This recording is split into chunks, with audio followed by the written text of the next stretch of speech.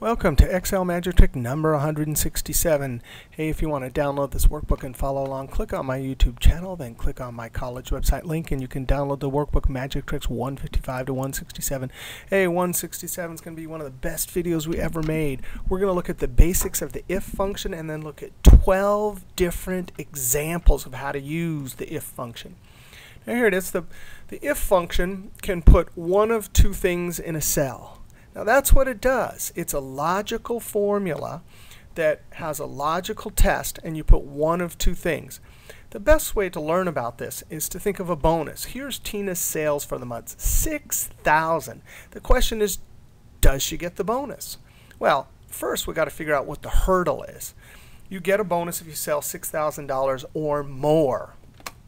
So if her sales are greater than or equal to the $6,000 hurdle, if that's true, then she gets 200. Otherwise, she gets 0. So the two things that we're going to put in this cell are 0 or 200. Right? Now, before we do that, since the if function puts one or two things in the cell, you need to have a logical test that comes out either true or false. There it is, true or false. One thing or another thing in the cell. Let's go ahead and look at a true-false formula first. Equals, and you ask the question, are Tina's sales greater than or equal to the hurdle? Control Enter. Oh, that's true. Let's change her sales to 5,000.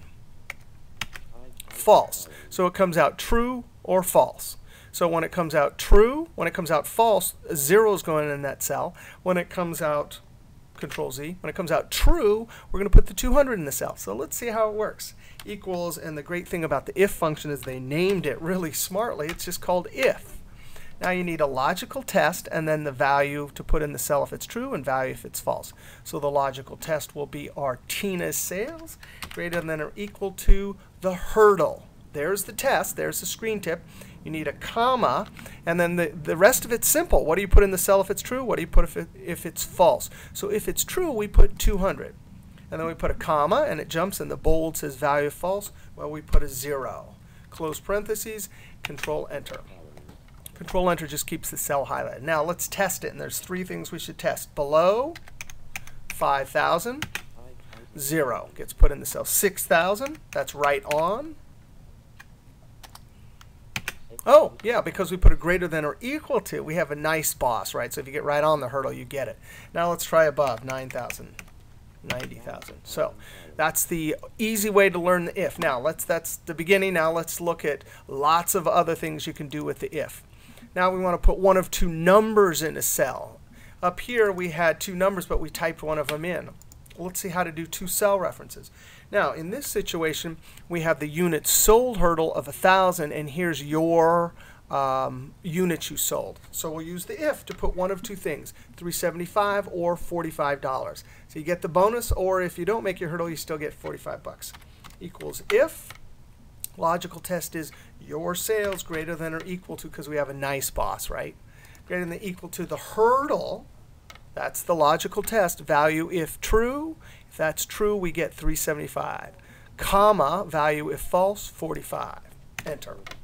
And so there we go. If we now go back up to above or right on 1,000, and then above it 5,000. It works just fine. Puts one or two things in the cell.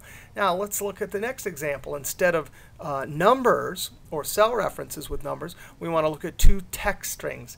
Now here we have a net income statement, and when we have a profit, we want net income. When we have a loss, we want net loss. And the way you determine that is revenues and expenses. You compare them. Now, we're going to do this 2 different ways, because a lot of times when you have logical tests, there's not just one way to do it. Let's see one way to do it. Equals if, and let's ask the question, are revenues greater than or equal to expenses? If that's the case, there's the logical test. So we type a comma. Value if true. Well, if revenues are greater than or equal to, we put in quotes. Text has to be in quotes. Net income. End quote. Comma. Otherwise, the value of false is, and we have to put text in quotes, net loss. Now let's test it. Let's make it exactly right on 5,000. We tested, oh, and a net loss. Oh, that's 500. So we tested below. Now let's test right on. Oh, it says net income, which is we want, or above. So that formula works. Now let's try it from a different point of view, because there you don't have to do the same logic every single time. Equals if, and now instead of asking our revenues, we're going to say our expenses greater than revenues. And notice we didn't put the equal sign, which means we type one less character. So this might be a better way. What do we want if expenses are greater than revenues? Well, that's a net loss. So we put net loss in quotes. Otherwise, then we have net income.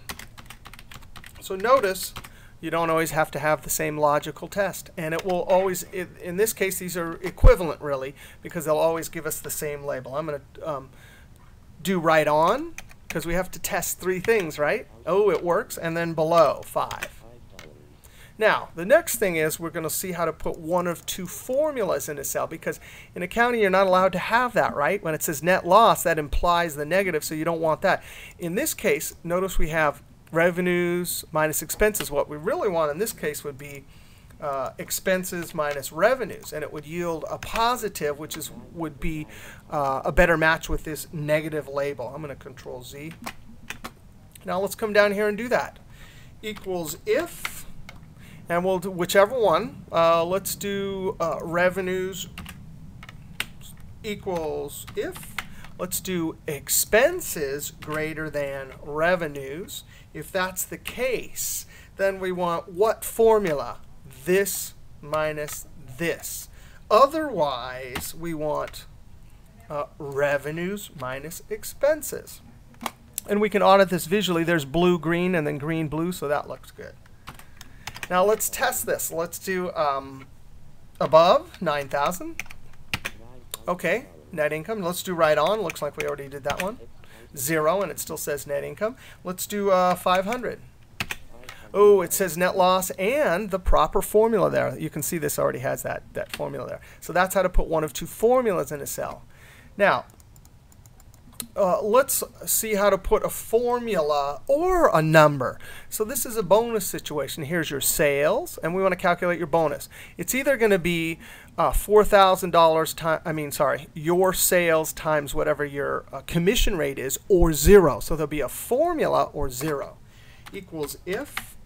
And we're going to say your sales greater than or equal to the sales hurdle. If that's true, we put a comma and put your sales times the commission rate. So that's the formula. Otherwise, we're just going to type that 0 in. So that's how to put a formula or a number in.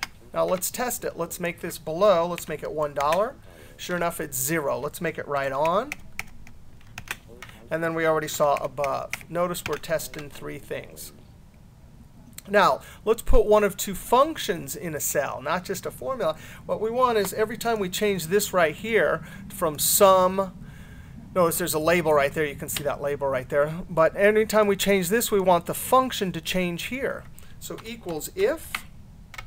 And what is the test? Oh, is this cell right here equal to, in quotes, SUM. Notice you could have done average, but I chose the shorter one, comma. If that's the case, then we want to do sum on this range right here.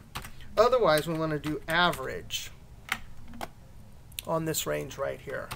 So there it is, one of two functions based on a logical test in a cell. Control Enter. Let's try it. Click here and then sum. There it is, sum equals 20.